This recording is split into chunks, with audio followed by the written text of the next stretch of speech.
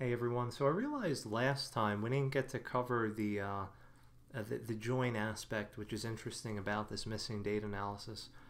Recall that up here I used a left join from my generate series to my payment data, and that guarantees that anything that's in my generate series data will be preserved in the output, and anything where I don't have a match from payment will just be empty or null.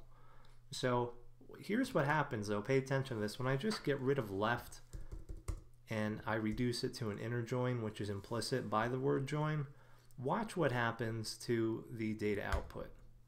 It collapses it down to only weeks for which I had data in the payment table. So that's very important.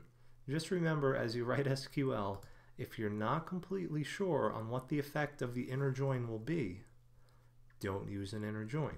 Start with the left join, see what rows on the other side of the left join show up null, and then think about what you're trying to accomplish. It'll work out a lot better and you won't make any stupid mistakes. All right, thanks.